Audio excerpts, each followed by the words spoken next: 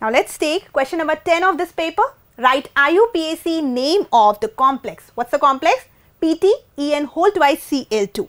Here's the ligand, that is ethane 1,2-diamine. Draw the structure of geometrical isomers of this complex. Another 2-mark question. And here you have to write the IUPAC name. This will give you 1 mark. And if you draw the correct geometrical isomers of this complex, you will obtain 1 mark. So the name of this complex is dichloridobis. Why bis? Because we are taking this didentate ligand ethane 1,2-diamine and platinum 2, the oxidation number I have mentioned here.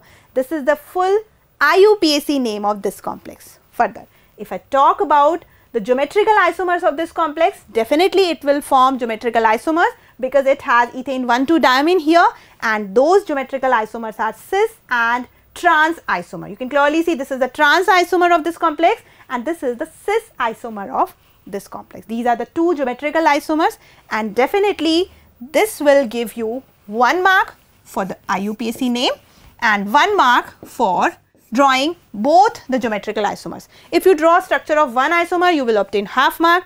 If you draw this also, then you will get full 1 mark. I hope this question is clear to you.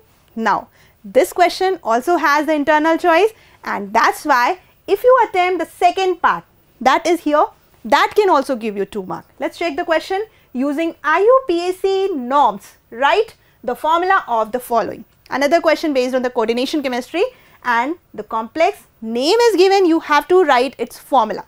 Hexaamine cobalt 3 sulfate. Further, potassium trioxylato chromate 3. You have to write this formula for these 2 compounds. For the first compound, the formula is hexaamine cobalt 3 sulfate. It means hexaamine, 6 NH3 ligands are there, and further cobalt is there and sulfate ion are there. This is the correct chemical formula for this compound. Further, potassium trioxylato chromate, it means ligand is oxalate ion. 3 oxalate ions are present here along with chromium. The formula is K3CrC2O4 whole thrice. These are the names of this compound, and on the basis of that we have written here the formula. That's why this will give you 1 mark and this also give you 1 mark. So total 2 mark you will obtain for this question also. After this, there is the turn for next question, that's question number 11. Out of the complex COF6 3 negative and COEN whole thrice 3 positive, we have 2 complexes here. You have to find out which complex is paramagnetic, more stable, inner orbital complex and high spin complex. It means you need to just find out 4 different things. On the basis of these complex, you will do so. And one more thing, atomic number of cobalt is also given for your convenience. So simply we can solve this question by first considering the electronic configuration of cobalt, because its atomic number is given. So we can easily write its electronic configuration. For cobalt, the configuration is 4s2 3d7, you can clearly see here. And if we talk about COF6 3 negative, in this case the oxidation number of cobalt is +3. Similarly, in the next complex, this is COEN whole thrice 3 positive. In this case also, the oxidation number of cobalt is +3. So we have to write the configuration for CO +3.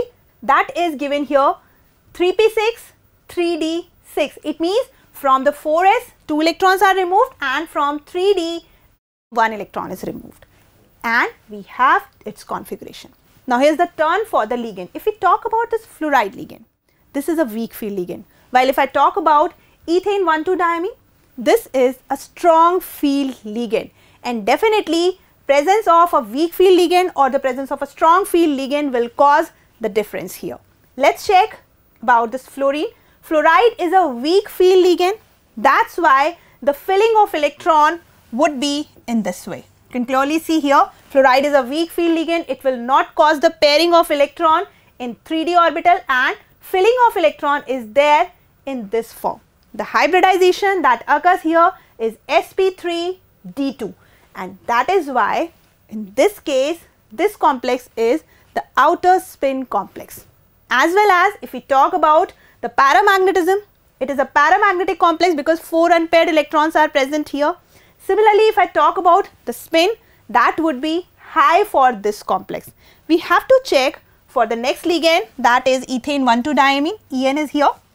It is a strong field ligand. It will cause the pairing in 3d orbital, and that pairing results in this way. Further, the hybridization now becomes D2sp3, and that's why it is the inner D complex. And in this case, there is no unpaired electron. It is diamagnetic in nature. Spin would be low. And on that basis, we can simply answer that among COF6 3- and COEN3 3+, the complex COF6 3- is paramagnetic due to the presence of 4 unpaired electrons. And by writing this, you will get half mark. Further, this complex of ethane 1,2-diamine with cobalt is more stable. Why it's more stable? Because it has chelation here, because this is the chelating ligand. That's why it is more stable, and if you write so, you will get half mark.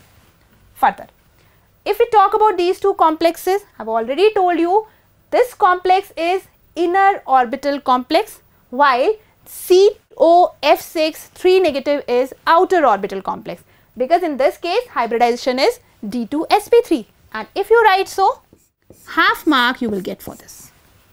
The last thing, to identify the high spin complex, I have already told you the number of unpaired electrons were more in case of this complex COF6 3-, and definitely in this case high spin would be there. More number of unpaired electron, more spin would be there, and if you write so, you will get half mark.